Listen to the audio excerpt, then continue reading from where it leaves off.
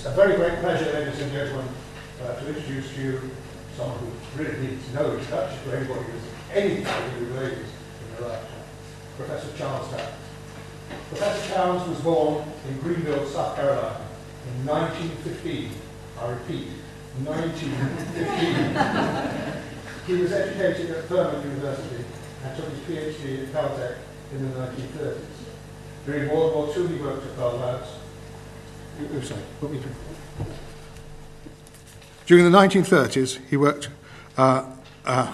During World War II, he worked at Bell Labs and then at Columbia University, where he was able to apply the newly developed techniques of microwave technology to molecular spectroscopy.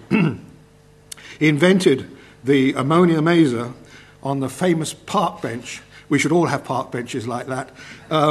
In 1951, literally doing the calculation while he was on the bench.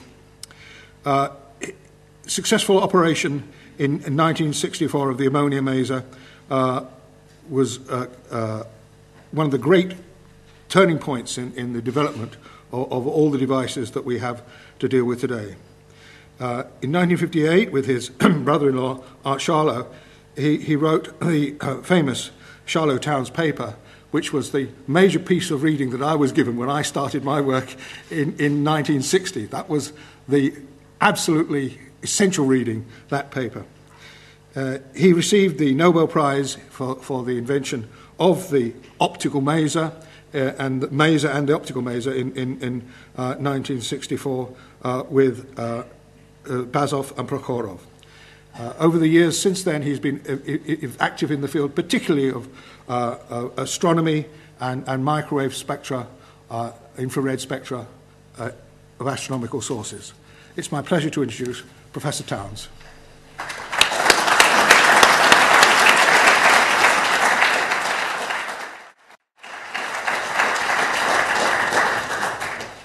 Thank you very much. I'm delighted to be here. I'm going to talk about the origins of the maser and the laser, but primarily I want to emphasize how new things occur. I think it's because it's important for us to recognize how we can encourage the development of new ideas and new things. Now, there are a number of important factors. One is the interaction between different fields. For example, science and engineering need to interact and so on to produce some of the new ideas that are important, and the laser came out of that. Interaction between people, discussing things back and forth with each other. We get ideas from each other, and we find out new things when we say, well, what are you doing, and hey, so on. Another thing is open-mindedness. Now, you'll find some examples of people who are very close-minded. They're excellent scientists, but they get locked into certain particular points of view. We need to be open-minded and be able to look for new things and so on. Now, finally, of course, is very careful and thoughtful research. And careful and thoughtful research sometimes develops the things that you're trying to develop, sometimes just a completely new discovery. Comes up by accident. For example, the transistor. I was at Bell Telephone Laboratories when the transistor was discovered. And Walter Bratton was measuring the properties of copper, electrical properties of copper oxide on wire. And he found some very peculiar things he didn't quite understand, but he was careful. He said, no, I don't understand this now. Well, he took it to John Bardeen, a theoretical solid-state physicist, and said, what's going on? John looked at this and said, hey, you've got amplification. Wow. And that was the discovery of the transistor, and then Bill Shockley, who was their boss, jumped in, and he had some other ideas and added to it, and so on. Now, in addition, I might mention the discovery of the Big Bang, the origin of the universe. A student, Arno Penzias, was working with me, and I was trying to discover hydrogen in outer space, and I asked him to do his thesis on this, which he did. He looked and looked, 21 centimeters of wavelength. He didn't find it. Well, he went on to Bell Laboratories, and at Bell Laboratories, he and a friend continued to work on this, and they used a maser amplifier. Maser was the most sensitive kind of amplifier. Used a maser amplifier, looking very carefully, but he didn't find it, but they looked carefully, and they found there's some other radiation there. It's a continuum radiation that comes from all over everywhere. What in the world is it? They recognized they had discovered something different and new they didn't understand. And pretty soon that was interpreted as the result of the Big Bang, the origins of the universe. That was the discovery of the origins of the universe. He wasn't looking for that. But that's an example. You see things come up accidentally. People who just do very careful, sensitive work and think about it hard. Now, during World War II, I was at Bell Telephone Laboratories, and I was asked to work on radar. Oh dear, I had to do engineering. I didn't want to do that. I wanted to do physics. But that was World War II. I had to work on radar to try to help out. And I was assigned the job of developing a 1 1/4 centimeter wavelength, which was the shortest wavelength at that time, radar. Well, we worked on it, and pretty soon, though, I found out that, that wavelength is absorbed by water vapor in the atmosphere, so it won't get anywhere. So it won't work. Oh dear, the whole thing was a disaster. But I decided, I'll examine this water vapor line in the laboratory with microwaves and examine it, and I recognized this would give us a very fine, very high-resolution spectroscopy, particularly of molecules. And so after the war, Bell Telephone Laboratories let me work on that, doing molecular spectroscopy, and that was the development of microwave spectroscopy. We got very high resolution, got the structure of molecules, even the shape of atoms, whether they're round or not in the molecules, and so on. So we got a lot of very detailed information. It was great fun. And as a result of that, I was offered a job at Columbia University, and I really wanted to be in the university, so I went to Columbia University and continued to work. But I wanted to get to shorter wavelengths, to do more, get on down to shorter wavelengths on into the infrared, below 1 millimeter, and so on. Well, nobody could make oscillators that get shorter than about 3 millimeters or something like that. I wanted to get on down to shorter wavelengths. I was appointed chairman of the national committee to examine how could we get oscillators at shorter wavelengths. We traveled all over and visited everybody, no ideas. And the last meeting, we were going to write a report saying, well, sorry, we don't find any ideas of how to do this. And I woke up early in the morning worrying about it, went out and sat on the park bench. And I thought, now, why hadn't we been able to get some idea? And I thought, well, we tried this and that, and none of these things worked, and so on. Of course, molecules and atoms can be short waves, but thermodynamics says you can't get more than a certain amount of power from them without heating them up enormously hot and they'll fall apart. I said, hey, wait a minute, they don't have to obey thermodynamics. Oh, don't have to obey that. We can put more of them in the upper state than in the lower state, and then they'll amplify. And I pulled a pen and pencil out of my pocket and wrote down some numbers. I knew how to separate molecules in the higher states and lower states. I was at Columbia University. My friends there, Robbie and Cush, working on molecular beams. And so I knew all about molecular beams as a result, and so I wrote down the numbers. Hey, it looks like it worked. We can get amplification with molecules. And I thought, well, I'll first do it in the microwave region because I had a lot of microwave equipment and see what that'll do. And then push on down in the infrared. And a student, Jim Gordon, agreed to do his thesis on this, and he'd worked on it for a couple of years. And then Robbie and Polycarp Cush, who had been the former chairman and then the chairman of the department, and they both had Nobel Prizes in physics, they're not stupid. They came to my laboratory and said, look, Charlie, that's not going to work. We know it's not going to work. You know it's not going to work. You're wasting the department's money. You've got to stop. Well, now, fortunately, I was an associate professor by then, and you can't fire an associate professor just because he's stupid.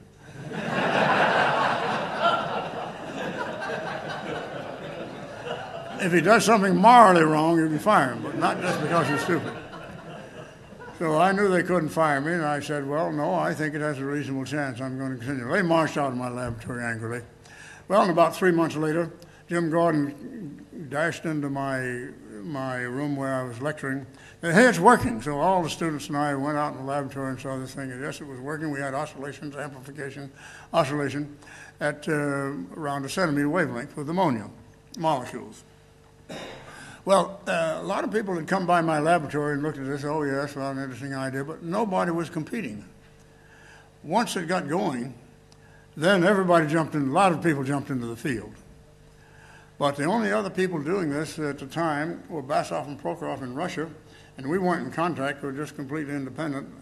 When we published the paper, then they found out what I was doing. They hadn't yet made one work, but they had the idea. They found it, and then we got in contact and had a good time together. Well, this became a hot field, and I worked on it, and we made amplifiers. Don't know how well. I had a sabbatical leave. I went to Paris, and there I found some friends of mine who were working on electron spins, and they had found that they could make the electron spins in an upper state and stay there quite a while. And, hey, wait a minute, that's another way we can get amplification. And that's another way we can get amplification. Let's use electron spins. So we worked on that and published a little paper on it, and then Nico Bloombergen at Harvard saw this, and he had a still better idea. He'd been working on electron spins, 3 levels, a pair of spins, giving 3 levels, and then he could boost them up to the upper state and then fall down to the middle state. Now I want to show a few transparencies, and the first transparency will show some of this history. First transparency is what I wrote down in my notebook once I'd had the idea. And there you see molecular beam coming out of a cavity, and then there's an electric field which separates the molecular beams in the lower state and upper state. The upper state gets focused into a cavity here, and if we get enough of them in there, then there'll be amplification because the waves go back and forth and get more energy out of it. Well, that was my notebook, and this is, of course, I made a patent. I had a witness here and so on. I wanted to patent the whole field. I knew it was going to be important. Now, the next transparency will show the first working system. There's Jim Gordon, the student who did it. There I am. And this is the first working system. See, it's fairly big and complex, but it worked. And it gave a very pure frequency, and I'll talk about that a little bit more later. But now the next slide. Well, no, hold that for a moment. I'll just talk about this a little bit because I knew it was giving a pretty pure frequency, but we built another one and let them beat together, and so sure enough, very, very pure oscillation frequency. Now, when I went to Europe on sabbatical, I was walking along the street in Denmark with Niels Bohr. Where could you find a better scientist? And Niels Bohr said, "What are you working on?" I told him, well, we had this very pure oscillation with molecules. Always said, "Oh, no, that's not possible." "Oh, no." I said, "Yes, we've got it." "No, you must misunderstand something. You must misunderstand." No, well, no, he just wouldn't talk with me anymore. He just wouldn't talk with me. I'm sure he was thinking of the uncertainty principle. You see, the molecules spend a finite time in the cavity there, and the uncertainty principle says you can't measure the frequency of a molecule more accurately than 1 over the time that you're measuring them. What he didn't allow for was a whole batch of molecules. You're averaging a lot of them. Now, to electrical engineers, once you get amplification, sure, getting pure frequencies, nothing wrong with that. Electrical engineers had no problem with that, but Niels Bohr did. Oh, he thought it was absolutely wrong. Oh, no. Now, another famous scientist, John von Neumann, said the same thing. He said, "What are you doing?" I told him, "Oh, no, that's not possible. No, you can't." No. And this was at a cocktail party. So he went off and got another cocktail. 15 minutes later, he came back. "Hey, you're right. Tell me more about it." He suddenly realized somehow that, yes, it could be done. And the frequencies, as a matter of fact, are very, very, very pure. Well, now, I went from France, where electron spins came into the picture, and my friends there on Honig and Combrisson. I went from France over to Japan for some more of my sabbatical. In Japan, I ran into Francis Ryan, a biologist I had known, and he was visiting there. And he told me what he was doing. He was trying to solve the equations for the fluctuations in the numbers of microorganisms, which then microorganisms can divide and multiply, or they can die. And he was trying to work out some equations for the fluctuations in the population of microorganisms. I said, "Hey, wait a minute, that's just what I need for the noise in a maser amplifier." Because light comes in and stimulates, so it makes two photons, like a micronormative advising. What comes in can be absorbed at dye. We've got to add one term, namely spontaneous emission. Add one term to the equation. Oh boy. And so he had been working on equations, and he and I worked out together, and this allowed me to produce a nice equation about the fluctuations in the noise in a Maser amplifier. Now, it is the most sensitive amplifier that we have. It can get down to the ultimate limits of one quantum in principle. As we managed to show that. Well, this is a great field, and exploding and so on, everybody's interested. But essentially, nobody thought it could get down to much shorter wavelengths. They were working in the microwave region, doing all kinds of things there. But they didn't think it could get down to shorter wavelengths. But that's what I really wanted to do, after all. So after about 2 or 3 years of the Maser, I decided, well, I've got to sit down and see how best to get down to much shorter wavelengths, which is what I want to do spectroscopy at the shorter wavelengths. And so I sat down with paper and pencil and figured out the equations, how many molecules or atoms can we get, and we get down to shorter wavelengths. Hey, it looks like we can get right on down to light waves. Wow, right on down to light waves. Well, the field was such a hot field then, I knew that if anybody recognized that, I'd get a lot of competition. So I didn't talk with anybody about it except Arthur Harlow, my brother-in-law. He'd been a postdoc with me and married my kid sister and then went to Bell Labs. He was working at Bell Labs, and I was consulting with Bell Labs, so I talked with him about it and said, oh, I'm very interested in that. Could we work on it together? I said, sure. And he added a very important idea, namely 2 parallel plates. You see, I had been dealing with a cavity with microwaves. 2 parallel plates where the light just goes straight back and forth, and otherwise it's open. And now the next transparency I want to show. Here's 2 mirrors here, and these are just the molecules. Now the molecules, if they spontaneously emit, they'll emit radiation in all directions. But some of them, if they're emitted, can go by here and they stimulate radiation to produce new radiation in the same direction, the same frequency, same direction, so they get multiplied. Then they reflect, go back again, get multiplied some more, you see. So they go back and forth and get so much multiplied, and then some of them leak through the mirror. If the mirror is not completely reflecting, some of them leak through, and you've got a laser beam. Having 2 parallel mirrors is a great help, because it made for a single mode of oscillation. Rather than having light bouncing all around and amplifying, it made for a single mode. Then in addition, you could shine light and excitation and do all kinds of things in the center here. So Art had been working with 2 parallel mirrors for spectroscopy. That's a way of getting high resolution is for spectroscopy, and that's why he happened to think of that, you see. So that was a real addition. Now, I told him, well, we probably ought to give the patent to Bell Telephone Laboratories, and so you take it to Bell Laboratories lawyers and let them patent it. And he called me back the next week and said, well, Bell Laboratories lawyers say, well, light's never been useful for communication, so they don't want to bother to patent it. Wouldn't be of any good for Bell Labs. I said, look, they just don't understand. Of course it can be used for communication. You go talk with them. So they call me back and they say, well, okay, if we can write a patent showing how it can be used for communication, then they'll patent for Bell Labs. Well, I felt we shouldn't cheat Bell Labs just because their lawyers didn't understand, so we wrote the patent that way.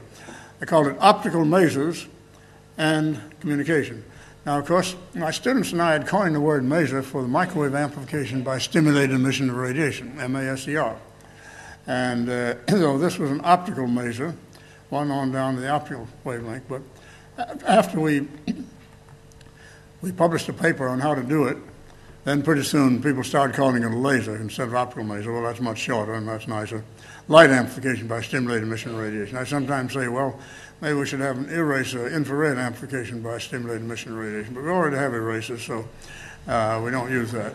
So lasers go on down in the infrared, and I guess the difference between the maser and the lasers occurs at about 1 millimeter. But that's all the only difference, really. That's just a wavelength thing. Now, we published this paper. We knew a lot of people would jump into the field.